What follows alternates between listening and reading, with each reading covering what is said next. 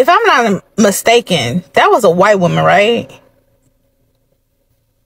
A white woman telling a black woman which of our hairstyles are elegant and not elegant. When y'all, you know what? Shut up.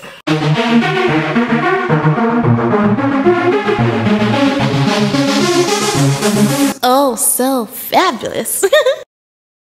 Hi guys, welcome back to the channel once again. It's your girl Dumebi. If this is your first time coming across my channel, you're welcome. I do hope you decide to subscribe, and if you are a returning subscriber, you guys know that I love you. It's so good to have you here. Welcome back. So my usual disclaimer, this video is strictly for educational purposes.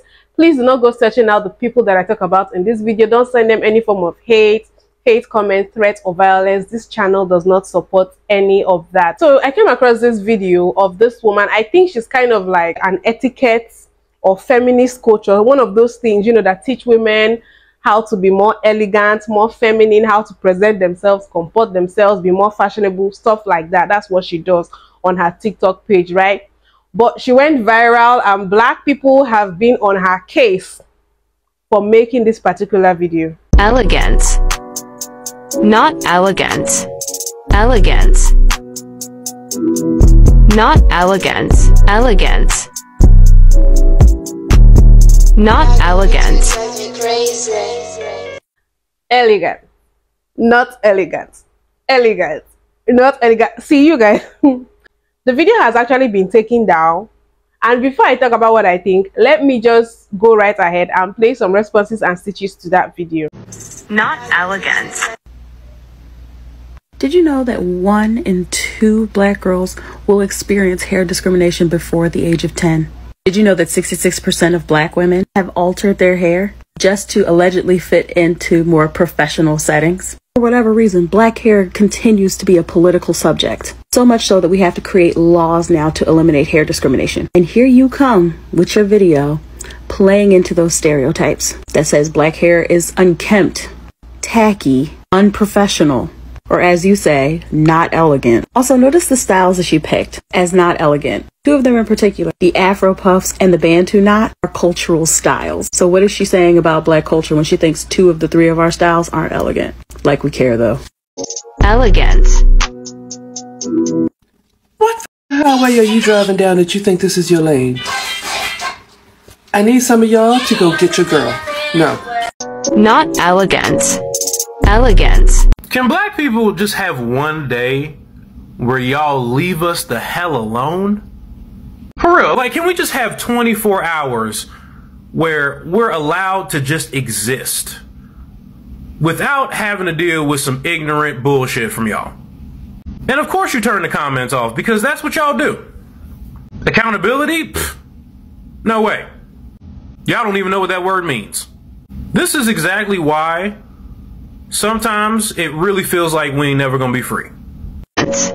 I see that your video is no longer up. I don't know if you took it down or it got removed, but either way, you owe the black community an apology expeditiously. You said in your comment section that you would not be apologizing because you were trying to be inclusive. I don't know, maybe our definitions of inclusivity are different, because when I'm trying to be inclusive, I don't perpetuate harm to the community I'm trying to include. Either you are completely ignorant to the ways in which black people and black women specifically have historically been and continue to be policed for their natural hair, or you are aware and you made the video anyways. So which is it? Every hairstyle that you showed in your video was beautiful. Since when are Bantu knots not elegant? Styled puffs can't be elegant? Also, who are you to decide what elegant is, especially when it comes to black hair? You are so far out of your lane. Please take the exit. Every single style that you showed not only requires a great amount of skill and time, sometimes hours to execute, but is also a hell of a lot more intricate and elegant than that low ponytail that you're sporting. Not to mention that those hairstyles are not just a way for black people to express themselves, but are literal protective hairstyles to protect their hair from breakage because they have a different texture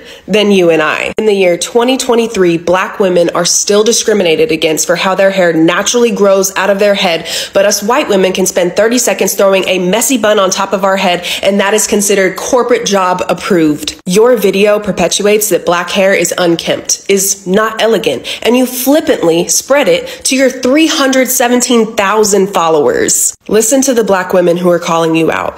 Take accountability, issue an apology, and learn and grow from this. Your intent may have not been to cause harm, but your impact very much did. Be better. Elegant. I'm gonna say this, because I read in the comments that you said that someone asked you to include black hair. Number one, we typically, naturally, as black women, we typically do not go outside of our community asking about our hair and what you think of it. Because number one, we already know how you feel a lot of times, and when I say you, society in general, because our hair is not the standard of beauty. We are still fighting, i.e. the Crown Act, to not be discriminated against with our hair in the workplace, professional settings. So I'm gonna call BS on that one. Number two, even if somebody did ask you, a black woman did ask you to include black hair, why would you not include her in the video and send her the video and say, hey, do you think this be okay? Would this be insensitive? Or do you think that I shouldn't have done this or I shouldn't have done that? Or have her do the video. Have her come across your page and say, okay, this might be a cute style for this, and this may be a cute style for that. But you don't get to determine what's elegant and not elegant for us. If I want to go to a ball with a full-on afro in my head, that's elegant for me. Why are we always coming up in conversations when we should be coming up in conversations? How we wear our hair, how we choose to dress, how we choose to express ourselves. Why is that always on the chopping block? And this is coming from somebody who's been doing hair for 20 years, and I also coach hairstylists how to be successful behind the chair, okay? I don't get this. This video was not it, and the conversation should have been had. We are still in 2023. We can't just be.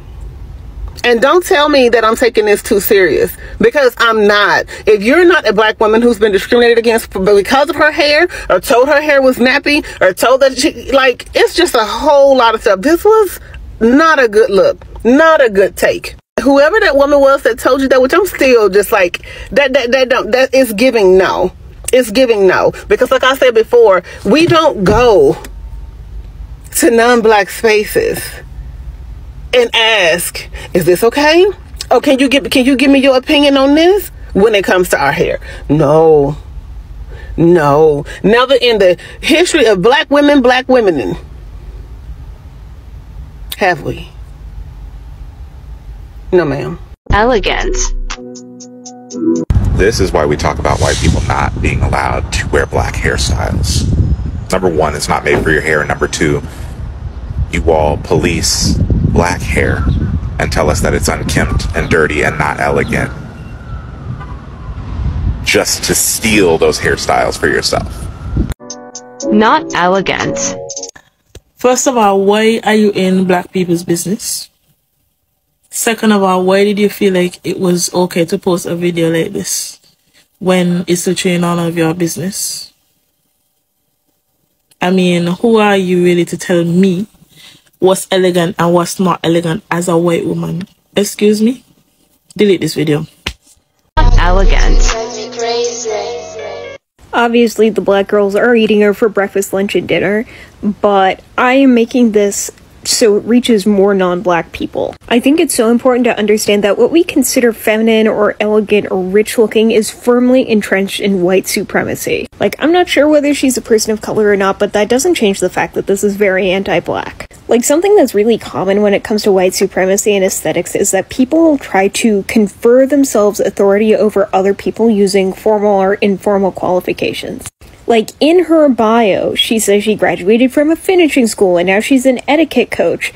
But neither of those things mean she's an expert or authority in black hair. She's also very into the idea of old money, when in reality, most old money either comes from the transatlantic slave trade, colonialism, or some mixture of both. So you guys can see that black people are not happy about it. And I found out that she's European because she was actually in the comment section when she was being called out in the comment section of her video. You know, she was replying comments and people were making videos in response to her comments as well. So let me play some of the videos that people made responding to comments that she put in the comment section of that original video. So this comment reads, I won't include any women of color in my content again. And if they ask why, I'll refer them to your comments. My comment being, don't you ever speak on Black women's hair ever again.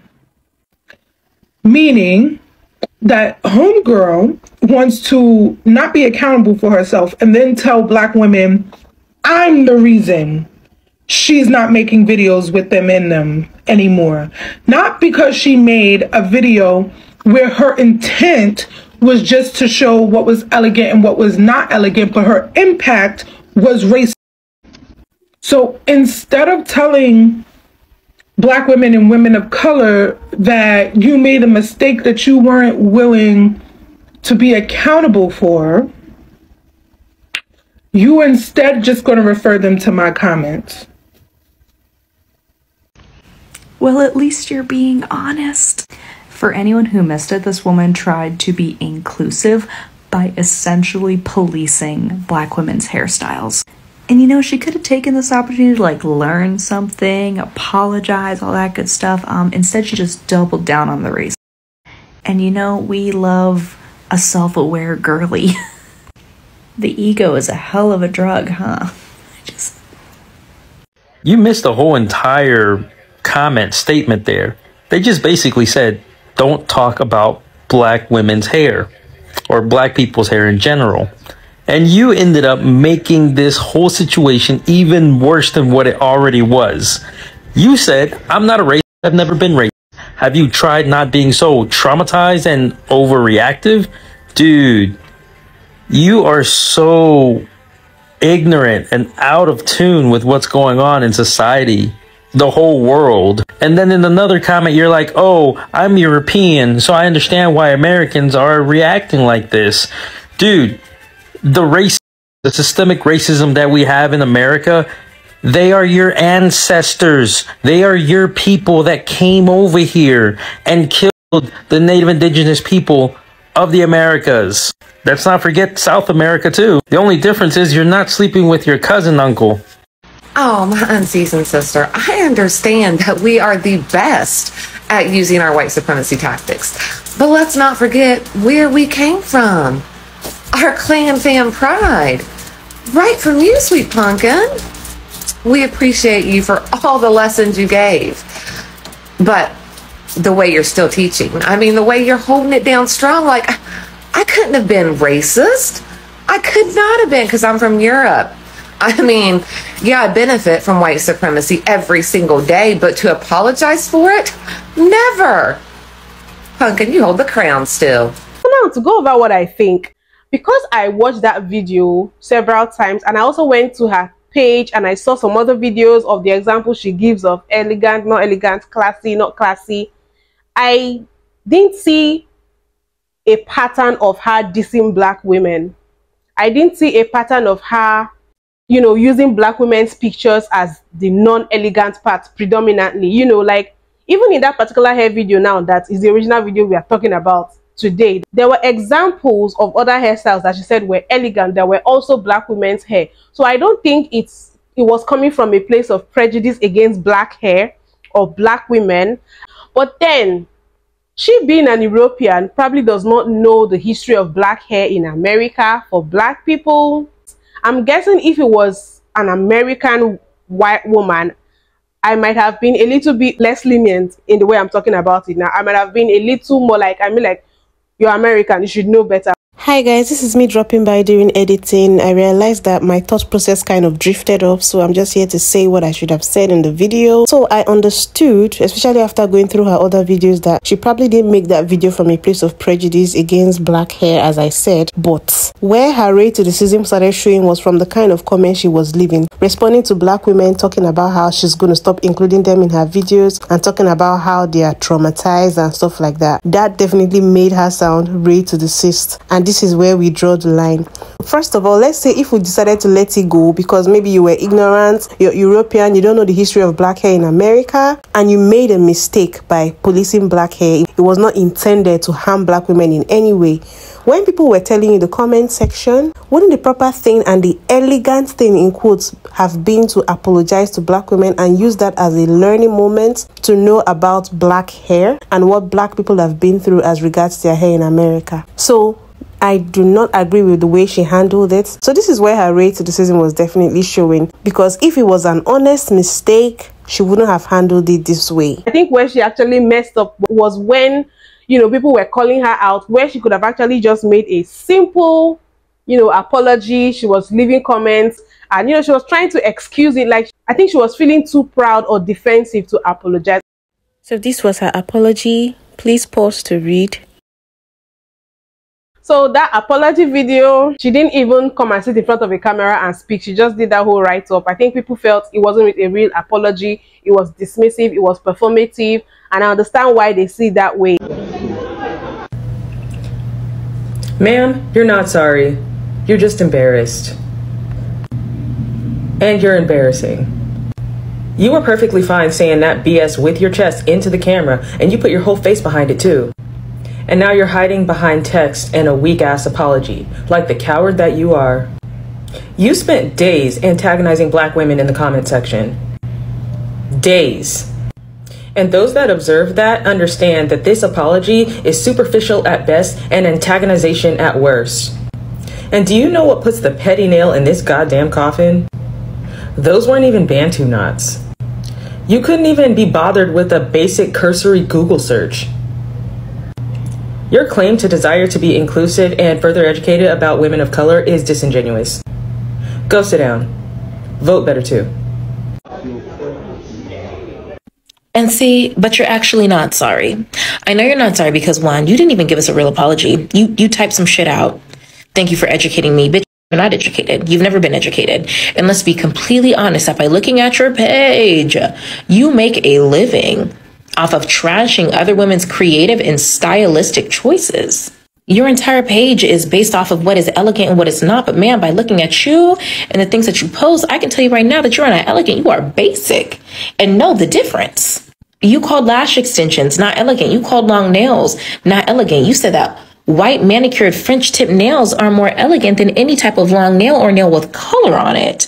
Ma'am, you gave us a full 3-piece suit to wear to a club. What are you doing in a club, ma'am? We're not here to meet Princess Diana. We're there to shake our ass. Your page has no originality. Your page is lackluster at best. You are posting basic and boring styles that are outdated and acting as if they are going to make some type of comeback, as if all women, in order to be elegant, need to be wearing bullshit like this. So no, your comments on black women's hair honestly doesn't even bother me, because that is exactly what I would expect out of somebody like you. Somebody who thinks that elegance can literally only exist in white spaces and with white Eurocentric features and white Eurocentric clothing. And last but not least, spelling apologize wrong is not elegant. Do better. You put about as much time and energy into this apology as you did into researching black women's hair and why the video that you made is so harmful. I don't even think you understand why it's so harmful and dangerous what you did. The rhetoric of there is a certain way that a black woman or a black man should look in order to be considered elegant is supremacy culture. This is what gets black people unalived in predominantly white spaces, because white people think in their mind that black people should look a certain way in order to belong in white spaces. This is not okay. This is dangerous. And you just putting out an oops, I'm sorry, I didn't know is disingenuous at best. You really should make a formal apology. You should look into the Crown Act and look into the history of black men and black women and their hair in the United States. These things are incredibly important, especially when you're using Black people as part of your content without understanding their culture and their heritage. This, again, very dangerous. I don't know if you'll ever be able to apologize enough and repair all of the damage done, but this apology is not it. You gotta do more. You gotta take accountability. Maybe explain to your followers why that video was so harmful after you've done the research. Explain to your followers why the Crown Act is so important and why they should be supporting it after you've done the research. And then maybe move on from there. But this apology is just egregious to see that this is the way that you're apologizing for something so dangerous and harmful. Hair is always a sensitive subject, especially when you look at it through the lens of an African American, because of everything that they've passed through with their hair. As an African, my hair has never held me back here in Africa. Maybe if I leave Africa, it will be a different thing, but here in Africa, my hair has never really held me back, whichever way I decided to wear it. If I wear it in its natural state, if I put it in braids, if I put on a wig, you can see that I'm putting on a wig and it's actually straight hair. That is actually why even when I make some of the videos talking about, you know, why people putting their hair in bantu knots or in braids and all of that, I try not to sound like a hypocrite where I'm trying to talk about, oh, why people don't put your hair in braids, and that is because I know that I wear weaves, I wear wigs, straight hair, right?